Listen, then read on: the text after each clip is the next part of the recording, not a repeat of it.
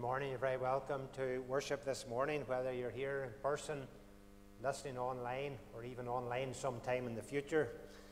Just before we commence, a couple of matters just to remember. This evening, there will be a service, be a time of worship at 6:30, played along the telephone line as usual. Another address from the Minister of Dromore, the Reverend Philip Dunwoody.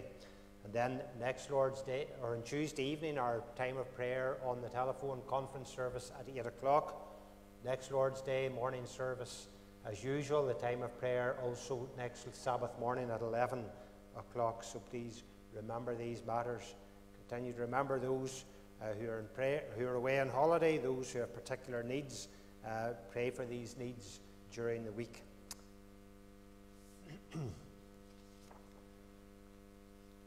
In Hebrews we read this text, "Our fathers disciplined us for a little while as they thought best, but God disciplines us for our good, that we may share in His holiness." As we come to worship God, we will be under the discipline of His Word. That Word is here and proclaimed that we might live for Him, to challenge the ungodly and the wicked, and to lift up the believer. And we pray that that is what God will do by His Spirit today for whoever would listen in. We're going to commence our worship as we sing from Psalm 23. Psalm 23, the A version. And as the psalm is played, we sing along. The psalmist, this wonderful psalm, is, remember, speaking about the Lord as His own shepherd. What a joy it is for him to know the Lord is my shepherd. No want will I have. What a blessing to the psalmist.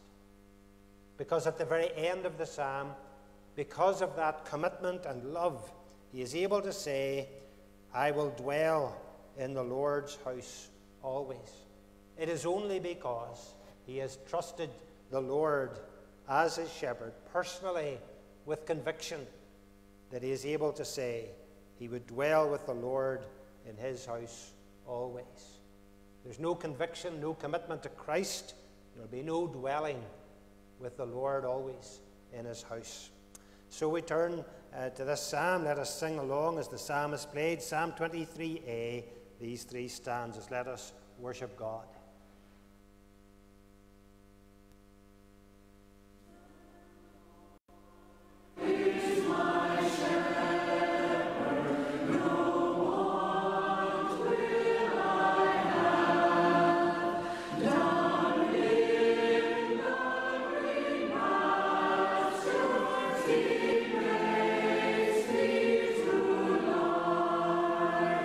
Beside the still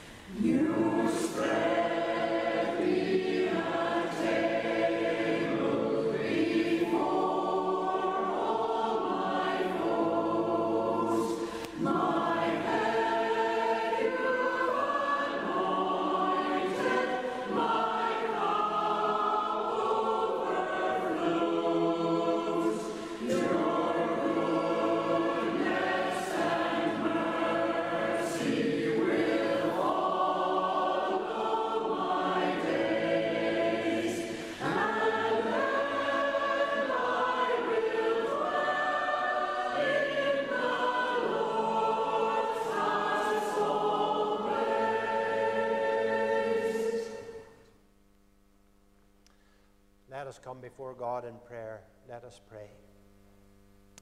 Gracious Heavenly Father, we who can say the Lord is my shepherd rejoice in his fatherly shepherding care of our souls. We thank you, Heavenly Father, for the confidence it gives us to know that we will be led into the dwelling place of our God, that we will be with him forever. And gracious God, we pray that you will continue to speak to our souls, to lift us up, that we, even as we worship you today, will be encouraged and helped that we might walk in your ways. And Father, we pray for any who need the challenge of your word because they are not right with God. Father, we pray that you will come near in your great love and in your compassionate mercy. Stir up souls that are far from you to seek your face, to cry unto the Lord that his will be done, his name be exalted. So, Lord, bless our worship, we pray, and undertake for us as we enter into this time of fellowship in your word. Through Jesus Christ we ask. Amen. I want to read from that portion in Hebrews chapter 12, verses 1 to 14. I want to turn to Hebrews, to chapter 12, and we're going to read from verse 1. Hebrews chapter 12, at verse 1, let us hear God's word. Therefore, since we are surrounded by such a great cloud of witnesses, let us throw off everything that hinders and the sin that so easily entangles, and let us run with perseverance the race marked out for us. Let us fix our eyes on Jesus, the author and perfecter of our faith, who, for the joy set before him, endured the cross, scorning its shame, and sat down at the right hand of the throne of God. Consider him who endured such opposition from sinful men, so that you will not grow weary and lose heart. In your struggle against sin, you have not yet resisted to the point of shedding your blood, and you have forgotten the word of encouragement that addresses you as sons. My son, do not make light of the Lord's discipline, and do not lose heart when he rebukes you, because the Lord disciplines those he loves, and he punishes everyone he accepts as a son.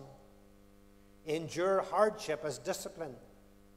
God is treating you as sons.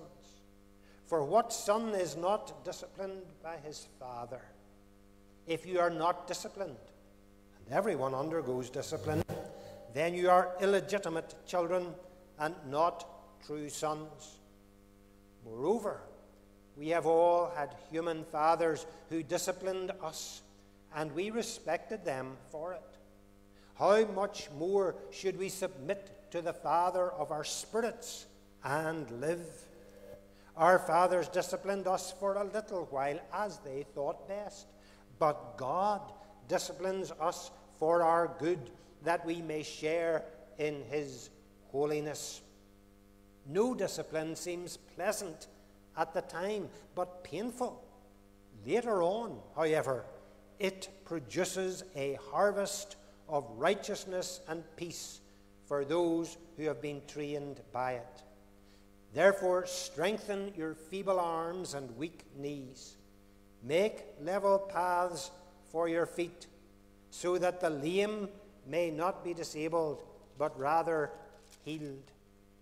Make every effort to live in peace with all men and to be holy. Without holiness, no one will see the Lord. I'm going to end there at verse 14, and we pray that God will indeed bless to us his own word. Let us again stand as we come before God in prayer. Let us pray.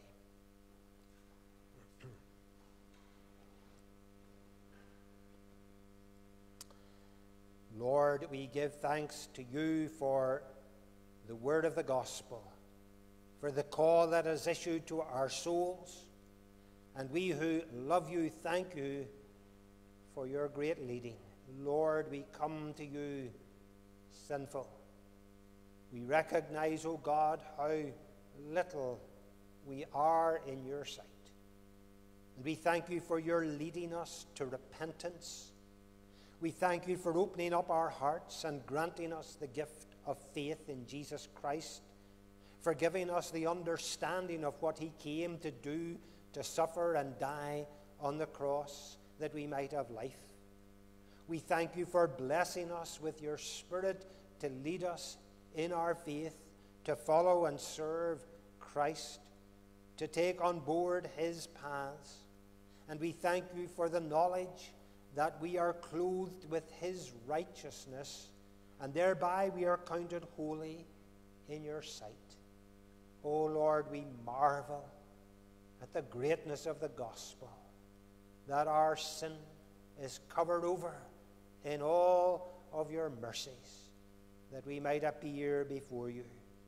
And so, Lord, as we continue to call upon you, we cry out that others might come to know your truth. Oh Lord, we see so many around us in their lostness. They are led astray by Satan and his evil devices. They are of the world, thinking that all that they have in this world is enough, and ignorant of the eternity which awaits them. O Lord, open the eyes of the ungodly to see the horror of what lies ahead for the ungodly, and the glory of what there is for those who come to learn of Jesus and of his word. Father, would you not be pleased, even in our day, to open your hand in mercy afresh and reveal to people in your love, your goodness, your grace, and all that Christ has done. Father, we do pray that today, even this day, as the gospel goes out across the globe, you will be at work. And we thank you, Heavenly Father, that we are part of the kingdom of God, that we here can be at one with people from whatever nation or country around the world, whether they be in Korea or China or Russia or wherever they may be in the Americas. Lord, we are at one with all who truly call upon your name. We thank you that today you are building your church.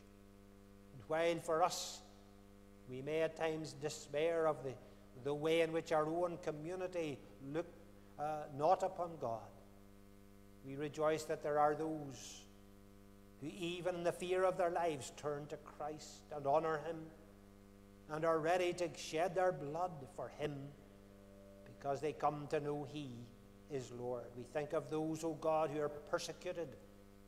Think of people in India who run the great risk of being persecuted because they dare to speak in Jesus' name.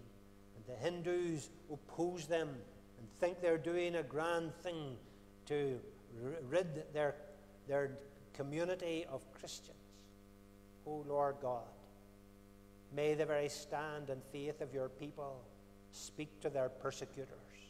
We think of that also in Islamic countries, North Africa and other places where there are lands where the voice of the believer is only lifted up with fear. Gracious God, hear our prayer. Hear our prayer too, O God, for ourselves as your people. Lord, we walk in a day of so much people that are far from you. Lift up the light of your countenance, O God. May we know your help to continue in Jesus and to follow him. Bear us up, O God, when we fail you. Lift up the light of your countenance upon us in the midst of our trial, whether that be in bereavement or sickness and weakness. Grant us your favor and be near to each one connected with this congregation who today needs that special encouragement and grace from yourself. Father, We simply commit it all to you in Jesus Christ. Be with us and bear with us in your great love as a father to his children. Through him who is our Savior, Jesus, we pray. Amen.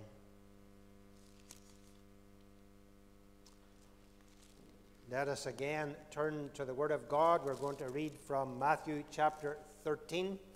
Matthew chapter 13, and we read from verse 24. This chapter has these parables concerning the kingdom of God, and this morning we're going to look at Matthew chapter 13. We're going to read from verse 24 through to verse 30, the parable of the weeds. Let us hear God's word. Jesus told them another parable. The kingdom of heaven is like a man who sowed good seed in his field.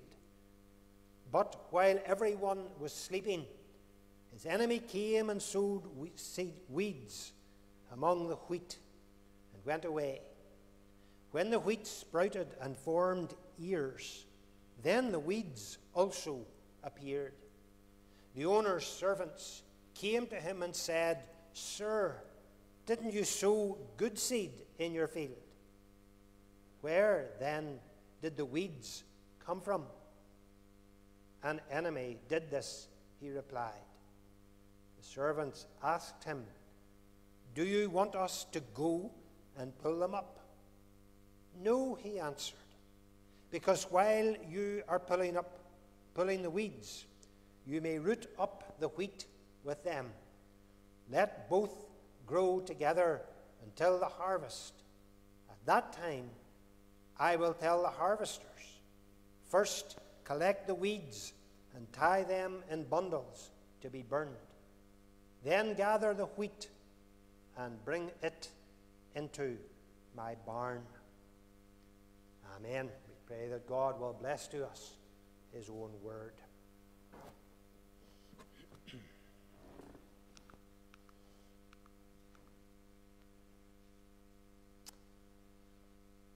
The title I've given this address is Mixture in the Church. In these parables, Jesus is speaking about the kingdom of heaven. Those of us who are truly believers look forward, long for that day when we will enter into that place where there will be no sin.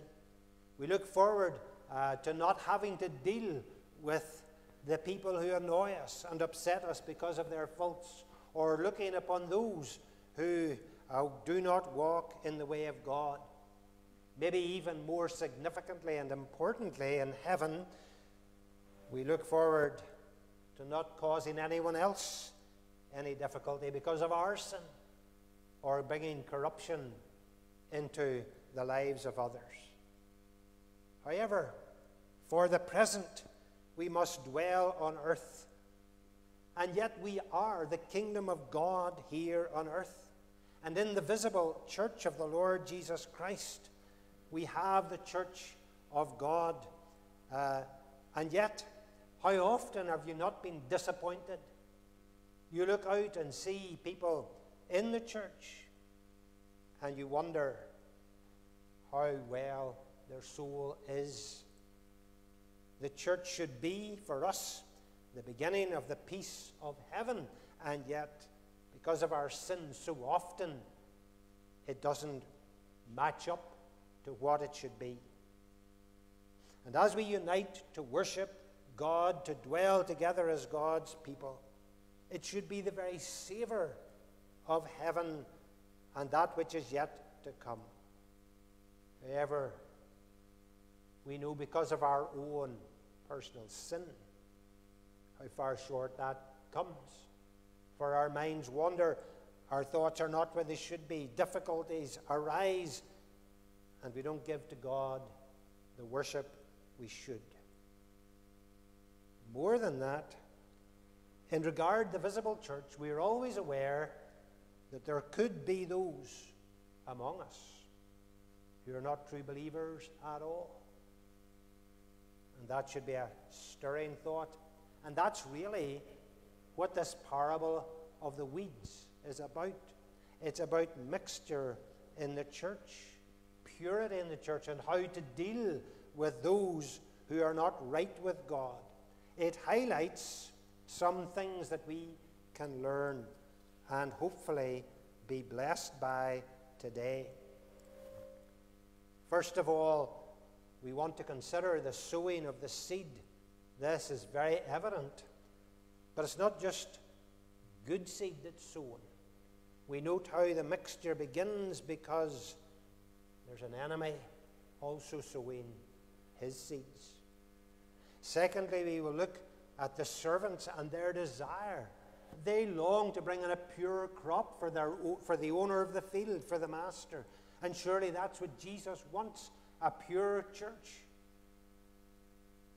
And then thirdly, and perhaps the whole point of the parable, the separation from God for the weeds, and the salvation of God and to God for his glory of the good seed of the wheat. So we're going to begin by thinking about the sowing of the seeds. And the first part of this parable is clear enough, and again involves seed sowing. We're familiar at this time of year with harvest, but before too long the ploughs will be turning the fields again, and the farmers will be out sowing his seeds, the winter wheat and so on. We've just last week looked at the 4 types of soil and the sower going out to sow in his field. Well, here's more sowing. What has this farmer done? Well, he's prepared his field. He is going out with this good seed. There's nothing wrong with his seed. It's the best seed. It's quality. And he is sowing it with the expectation and anticipation of a good harvest, of a pure and ripe crop at the end of the season, over which he can rejoice. However, as we read, this is not the only sowing that has taken place. Unbeknown to the owner of the field and to the servants who have labored on his behalf, the enemy comes during the night and he sows another seed. A seed that is simply weeds. And that's not known. They look out in the morning at the field, it looks just the same as when they had sown it. And after a time, the green shoots of growth begin to come. They see nothing wrong. And to understand this parable, we should recognize that the kind of weeds that were sown were very, very similar to the wheat crop. And we might think that a farmer looking out would immediately, at the beginning of growth, say, well, look, where did all these weeds come from? I cleaned the ground, I sprayed it, labored it. Where did these weeds come from? But in this case, the weed that is sown is very similar to the wheat. You can hardly tell the leaves of the shoots apart. It isn't until the ear begins to form that the distinguishing mark appears. Coming from a farming background, I don't know if any of you have ever had to go and pull out wild oats, but that's one of my memories. Back at home we had a field of barley, and of course it came, I suppose, to around this time of year, and there was a little patch where we suddenly realized that's not barley. It was growing taller, and of course the ear of the wild oats was different. But until then, we had no idea. I don't know why, or simply because the farmer wanted the field to be a pure and good barley crop and didn't want this wild oat in the midst of his grain. But I was sent out to pull out the wild oats. That's not what happens in this parable, but that's what we did. You see, until that point, they looked very similar. You couldn't distinguish. And in fact, if it had been actual oats growing in the field, you might never have noticed. You might never have noticed. Maybe until harvest, when the harvester came and realized, look, here's a patch. Those aren't good oats. Look how thin the ear is. There's nothing there. That's a wild oat. It's a weed. It's useless. When it's threshed, there's nothing to be gained. And that's what happens in the sowing of the weeds here in this parable. And what we need to note is that the sower of that field, God, is sowing to produce a good crop. It represents those who today will be faithful in the church, preaching the good news of the gospel of Jesus Christ. That's the seed that is cast forth, calling sinners to repentance, calling you to faith, encouraging you in faith, something we will continue to do as long as God enables. To plead with men and women to give their lives to Jesus Christ. But at the same time, we have an enemy, Satan. And what is he doing? He is sowing the weeds. He is the one who comes in our day to people who come to church. And he whispers in their ear, you don't need to worry too much about commitment to Jesus. You're attending worship. That's good enough. Whenever the preacher calls for full commitment, Satan whispers in the ear, well, you're here. You're sitting among God's people. All is fine. Satan will continue to whisper the weed of self-salvation to people, even sitting in the pew. How many people has he not deluded by whispering in their ear, well, you've been baptized, so you're okay. Or to some others, well, you actually have attended the prayer meeting once or twice. You're all right. Or even, you've come, you've sat at the Lord's table, you've taken the bread and wine, so your soul is okay. That's all that matters. Satan continues to sow the tares, the weeds of dependence upon the church, or dependence upon your good works, or dependence upon attendance at church, as though those things were what really counted. All of those things may have an importance for the true believer, but they are of no value. They are weeds. Satan is whispering the lie in your ear.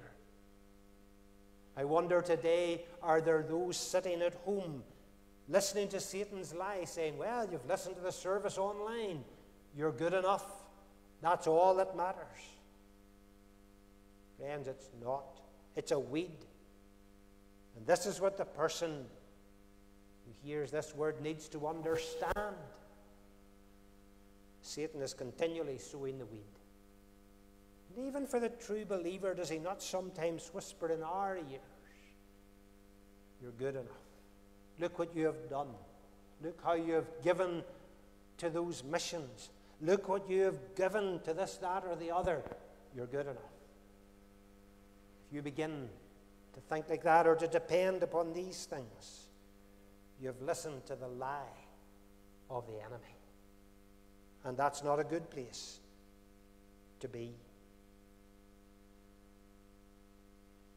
Satan is always active.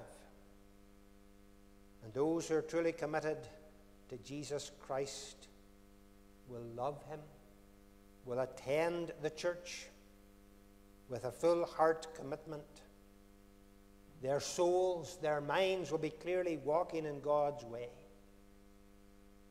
But there are those who are hard to distinguish, whose heart has not been rendered to Christ, who are still in attendance, thinking that by going through the outward motions, all is well.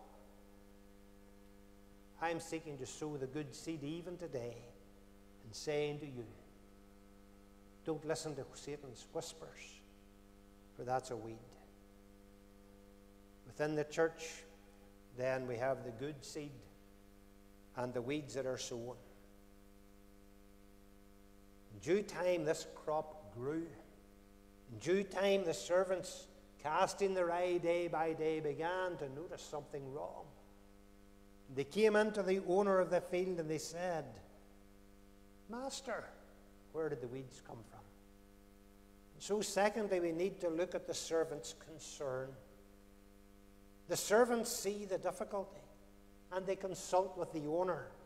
What should we do? And we can understand their solution. Let's go out and pull out all these weeds. Let's get rid of them because they're going to spoil the harvest. When we come to cut this crop, we'll have weeds and we'll have wheat and what a mess it's going to be. A real mixture. We want to see a field of pure barley or wheat or whatever it may be. Wheat in this case. And I'm sure the farmers here long when they look out over their field to see the golden heads of wheat or barley or whatever their crop may be without the sight of a weed in it. Only such a crop will have probably fetch the best price or be of most use. So the servants are concerned. The owner, however, is very astute, a wise owner.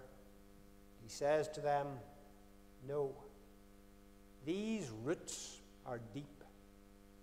And if you pull up the weeds that will unsettle the whole crop, it'll bring disaster. No, just leave it. There will be a day of separation to come. You know, this speaks to us of the actions within the church. Especially it speaks to those of us who are called into the place of leadership and eldership. We look out and sometimes we think, there's someone, they're not walking the way they should.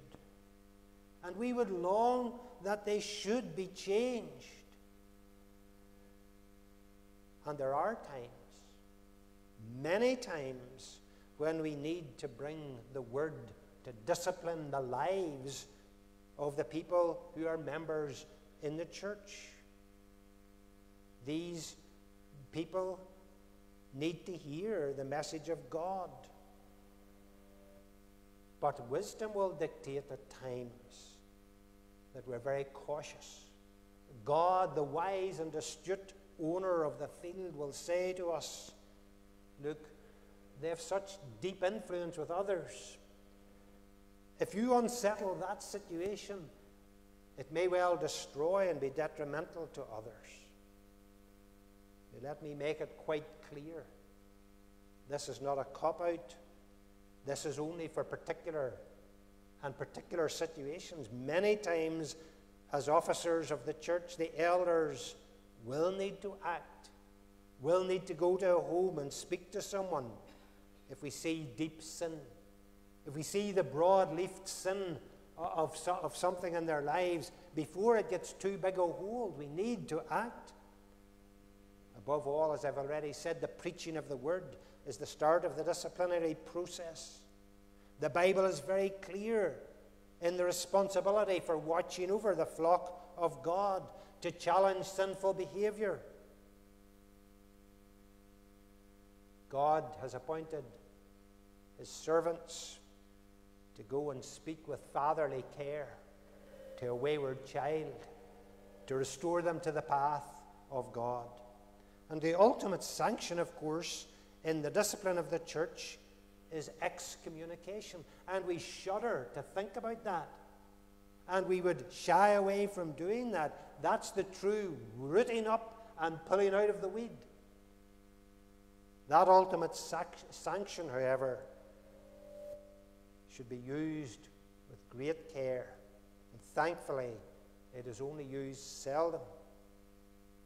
But what's the intention, you see, all along, even in that ultimate sanction? It is to show that person that they are in the wrong. It is to say to them, you are in sin. And the intention is always to restore and to bring a person back to the Lord, to bring them to repentance and to faith renewed. Just note, in those grave areas where discipline must be carried out, the facts must be deep and very grave indeed. And it would be more detrimental to the church to leave that weed growing than to deal with it with that measure. And all of us who have responsibility do never want to have to go down that path, yet God has given it. It is there for us. Not that we would cut somebody off, not that we're saying to them, you're useless, but rather we're saying to them, you are in sin, repent, come again refreshed to Jesus, and he will have mercy upon you. In fact, we're showing them where they really stand. So not every matter should be dealt with by the pulling up of the weeds, though there are many sins we do have to pull up and work against before the roots get too deep.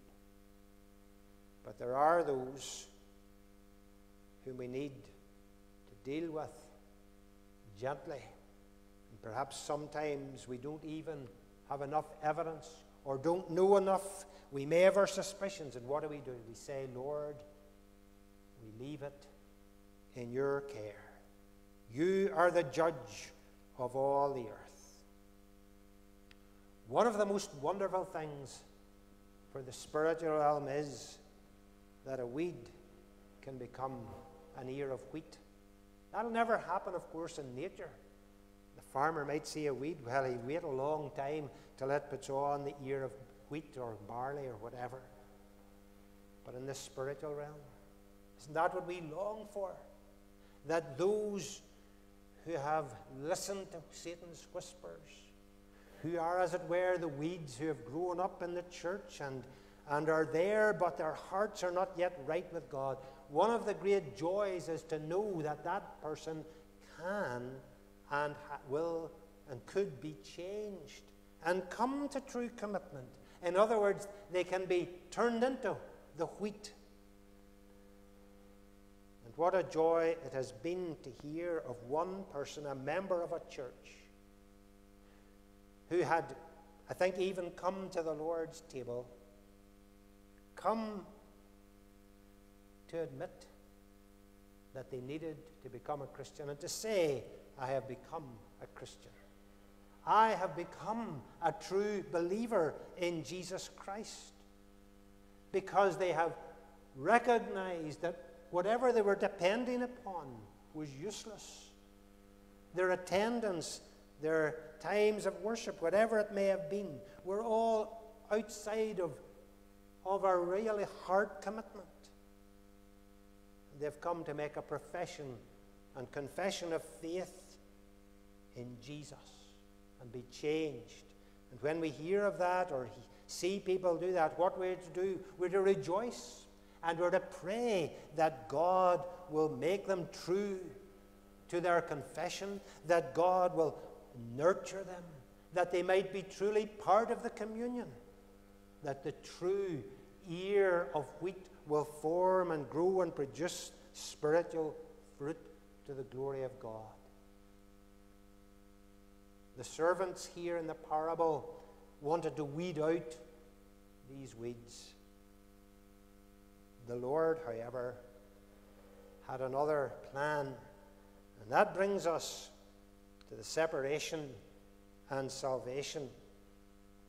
Probably, as I've said at the beginning, the thrust of this parable. The wheat and the weeds are allowed to grow together. And then we read, let both grow together until the harvest. At that time, I will tell the harvesters, first collect the weeds and tie them in bundles to be burned. Then gather the wheat and bring it into my barn. The crop will come to the day of harvest. The first thing that will be done will be cut down, and then all the weeds will be gathered together, bundled together, and they'll be cast into the fire to be burned, because there is nothing else for them. They are utterly useless. On the other hand, the wheat will be brought into the barn. Let's just think about those two things, the separation of the weeds. The parable indicates what is going to happen, and if we can borrow from the parable that comes later on, the parable of the dragnet, the angels will gather out the weeds. The angels will come. And those who have not had the true faith in Jesus Christ, who have not been rooted in Him, whose hearts were never truly God's, will be gathered up and cast in a bundle to be burned. And it should be noted that the God of heaven, the Creator, He knows your heart. Friends, you can deceive the leaders of the church. You can deceive even yourself. But you will not deceive the harvester. And He will send His angels. And He will come. They will come. You'll be lifted out as a weed if you're not right with God. And note what happens. Bundled up and cast into the fire. If you have never repented, if you've depended on the externals, if you've only been play acting at Christianity, note the end. You will be separated and put into the fire. The prospects for the soul of the unregenerate is indeed the fire of hell. It hardly bears our thinking about it. Those of us who love the Lord, that is something more terrible than we can ever imagine. That those who continue to reject the gospel, who only make a pretense, will be so far from God that they will know nothing of His grace or favor. They will be in the flames of eternal destruction. That's the reality. That's the truth of the matter. We hear people sometimes speak about hell on earth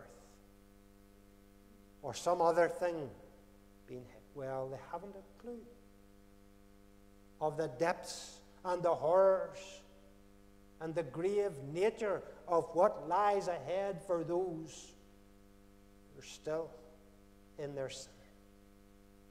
So let me say to each one of you, you need to consider your position. On what does your eternal destiny depend?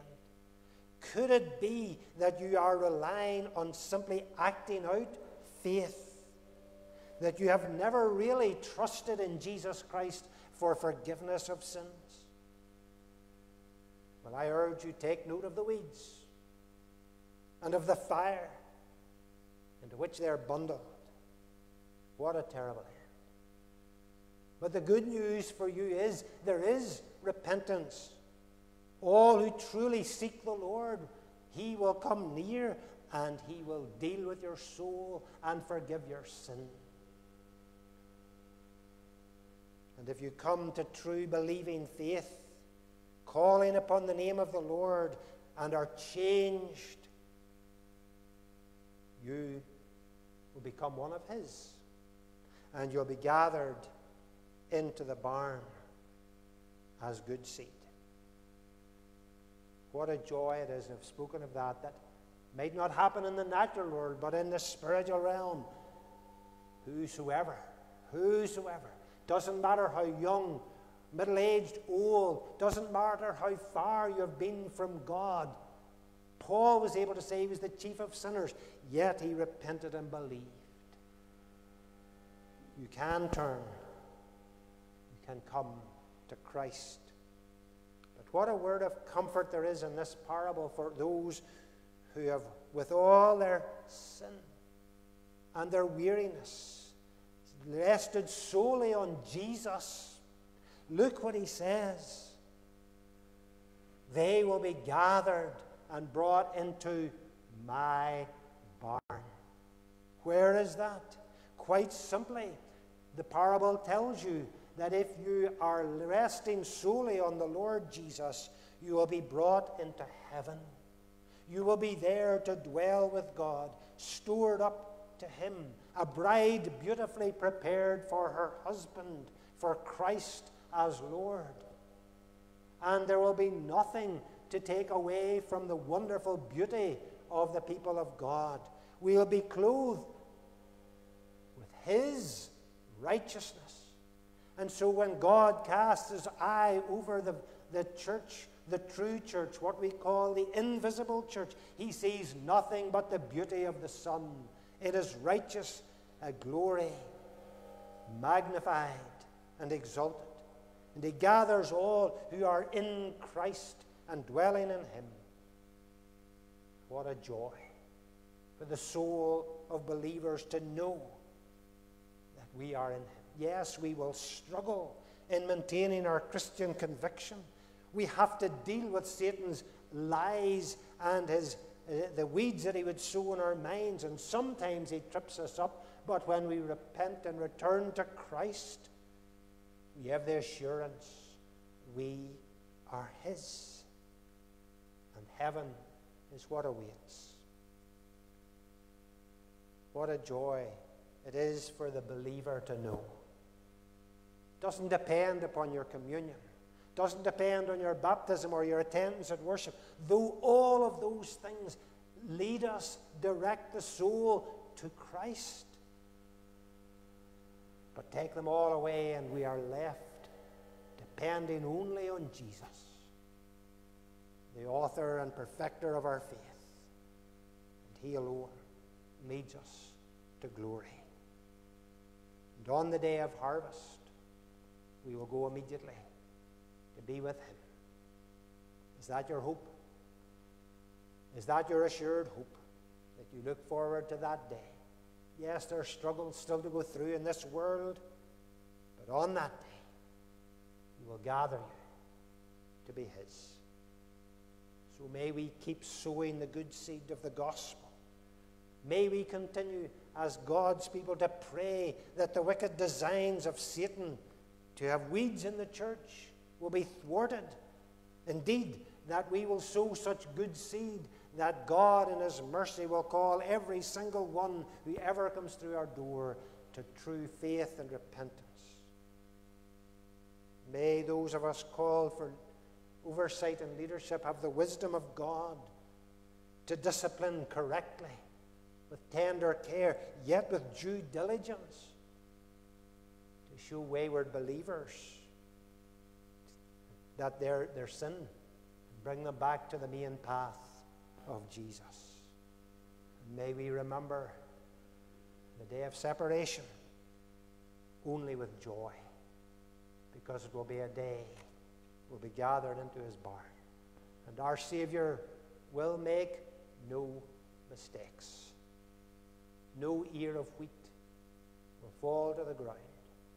No soul trusting in Jesus will be lost. All will be safely gathered in. Amen. Let us pray. Gracious God, we thank You for Your word. It is a word that challenges our souls. Let us rest, every individual here, listening fully on Jesus, that we might not listen to the sinful whisper of Satan, who wants us to think that we can do it ourselves, that even attendance at church or listening to a sermon is enough.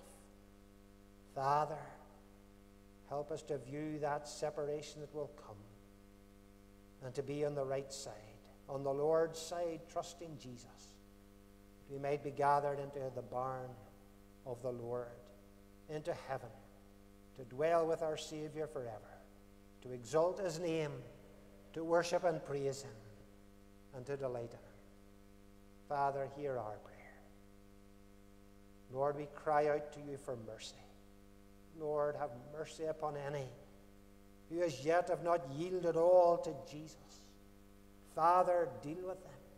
And we long that we would speak to people up and down our town and in and around our district, that there might yet be others who will be challenged and brought out of their sin to know the joy of Christ, the Good Shepherd, the Savior. Father, have mercy, we pray, in these days upon our peoples. Through Jesus Christ we ask. Amen. In concluding, we're going to sing from Psalm 2. Psalm 2, stanzas 4 to 8. Here the psalmist speaks, "Yet according to my will I have set my king to reign." This psalm reminds us of the way of kings and nations raging against God. But here's the psalmist: I will do his will. I have set him to be my king. And as he goes on to speak, he calls kings to be wise, to take heed. Judges of the earth, give ear. Mingle trembling with your joy. As the Lord you serve with fear. And he calls us, kiss the Son, his wrath to turn, lest you perish in the way, for his anger soon may flare. Blessed who in him trust always. Let us stand as we sing together with this psalm, Psalm 2, stanzas 4 to 8. Let us praise God together.